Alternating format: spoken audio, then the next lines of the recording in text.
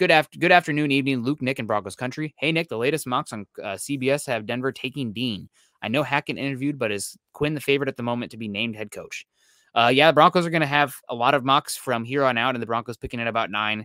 Luckily for the Broncos, outside of quarterback, there's a lot of directions they could go. So best player available, if that's Dean at 9, I get it. I don't really think he is a linebacker worthy of a top 10 pick. Like, he needs to reach that Luke Kuechly, Devin White level of talent to be considered for that. And I don't see that with Nakobe Dean at 6 foot, 220 pounds.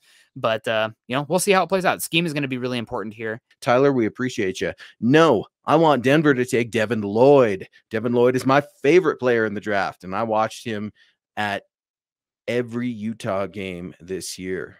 Holy cow. Yeah, Devin Lloyd, Nick.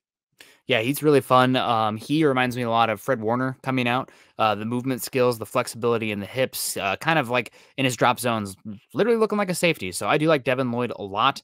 He's not going to end up in the top 10 for me in this draft class, but if the Broncos are trading down into that 15 to 25 range, if Nakobe Dean or Devin Lloyd are there, sign me up. I think that's about the area where I'm looking at those kind of guys. There is not a Micah Parsons level height, weight, speed athlete in this class. There's not a Luke Kuechly where he's like just moving differently than any other player on the field, like he was back at Boston College kind of player, but that's okay. This draft class in general is not as talented at the top as last season. But right now, I don't think I would have either of those guys penciled in for me at 9. There are a number of other options that I would be more interested in at this point in time.